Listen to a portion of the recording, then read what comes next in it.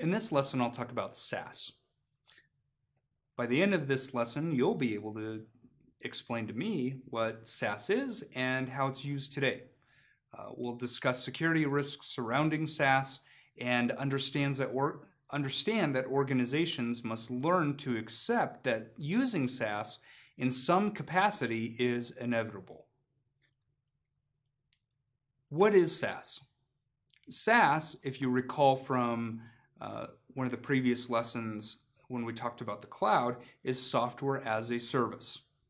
Many organizations use this model to provide services that they can't provide themselves. What it does is it helps eliminate the need to run hardware or software on premise. Maybe you just can't run the software. Maybe it's too expensive to purchase the hardware. Third parties run the software on their own infrastructure to provide the service for you. There is also hybrid models out there where we have some systems on campus and we have or on premise and some software out in the cloud.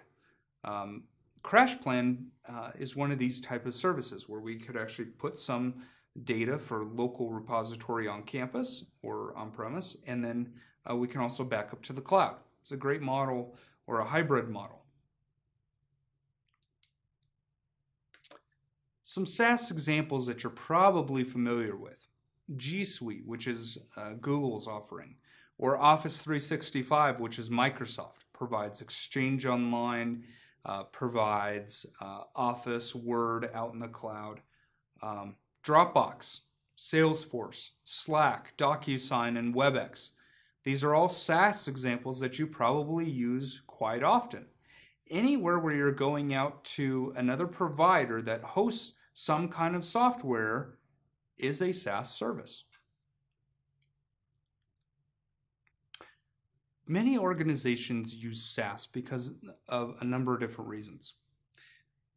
Let's talk about some of these. Lower total cost of ownership is a primary one. Organizations may have a hard time purchasing hardware or software, fully blown hardware and software, and have somebody to manage it as well.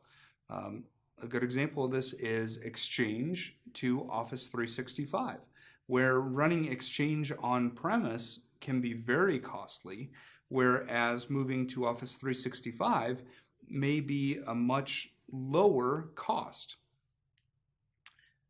Lack of inexperienced or lack of experienced staff, is one of those where organizations may choose to use SaaS.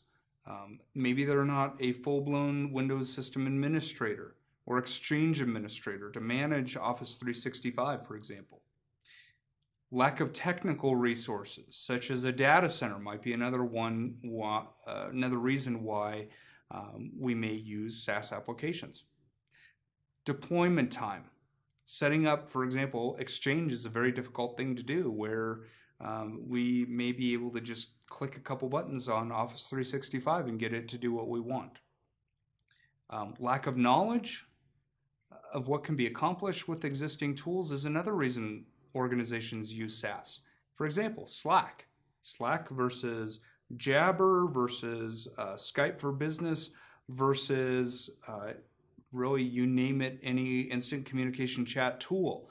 Well, chances are that one of those tools is sanctioned and one of those tools is not sanctioned that your employees are using. Slack, for example, may be one of those that is an unsanctioned instant communication process, but it's a SaaS model. So people are using it because, you know what, I can buy it within 5 minutes and I can start using it within that time. SaaS has a lot of risks. Let's talk about some of these risks. First of all, the data. Whatever cloud provider that you go to or SaaS provider could sell your data. What if they lose the data? Or what happens if they have a data breach? This could impact your information or your data. What about if it's only in one place instead of in multiple places? Do you understand what your SaaS provider is offering? What about risks based off of compliance? ITAR, for example, or FISMA compliance. If you're doing government research, are all the servers of the SaaS provider hosted in the US or are they hosted overseas? This is something that you need to be concerned with if you're moving information back and forth between cloud providers. How's your data secured? What if the hosting provider or SaaS provider has poor security practices and your data is leaked somehow?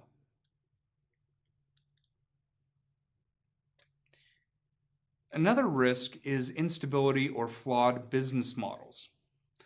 SaaS providers usually do updates without notice. They may have service outages. They may remove features or add features that you weren't intending. Or perhaps they just have a flawed business architecture or a flawed technical architecture as well, where they may have outages constantly. Competition between cloud providers or SaaS providers may also force companies that you've gone into business with to go out of business. And what happens in that case? What if you have a lot of data with a service provider and you put all your eggs in one basket and you're unable to continue with that cloud provider?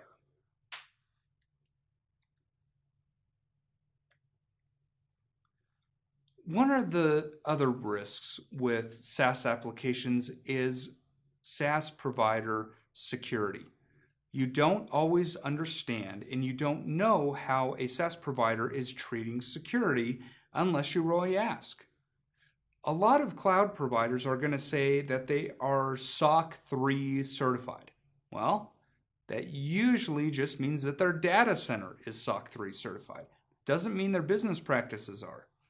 Okay, so you have to ask the service provider, ask the SaaS provider, what audits have you done lately on your data? What security audits have you performed? Can I perform my own security audits?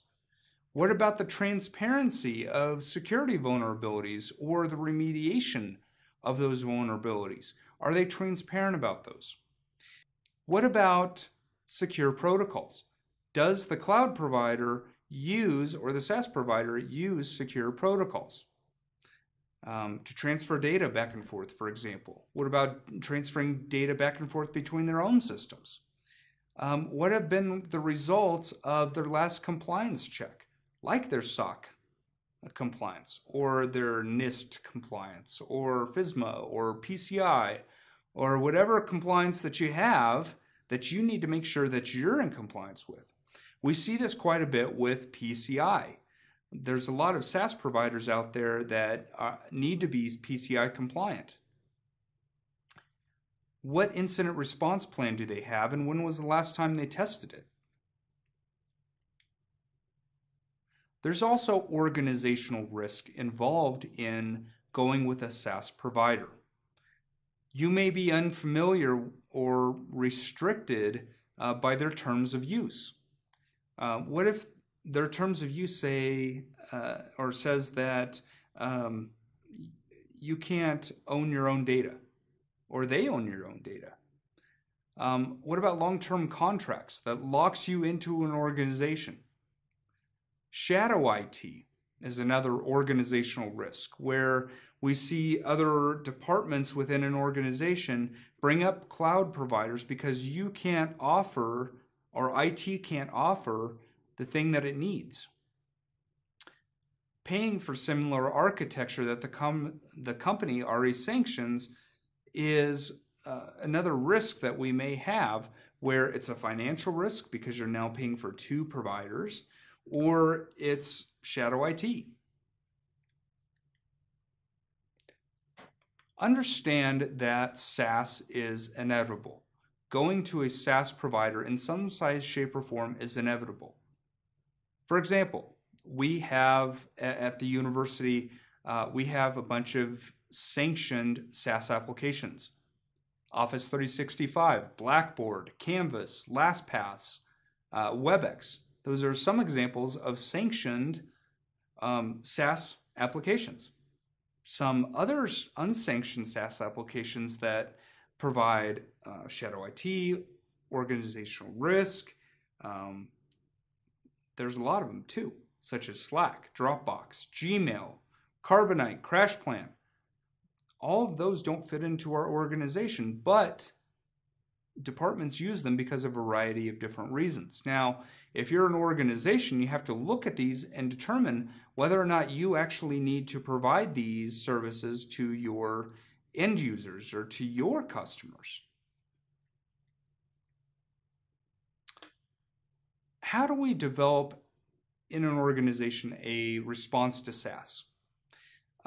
We have to understand, if you're in IT or in IT security, you have to understand what SaaS is and where it is.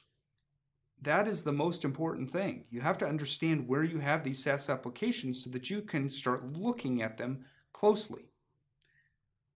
Understand that you as IT security cannot control everything, or you as senior management can't control everything. Meet your stakeholders, which are your internal customers, other organizations within the company, in the middle. Make sure that you're providing what the organization needs. Understand that the needs of others in the organization may be important. This is interviewing your stakeholders, for example. And is the use of unsanctioned SaaS because of lack of awareness, lack of features, or inadequate functionality in general? Understanding those will help you get a better understanding of how SaaS is used.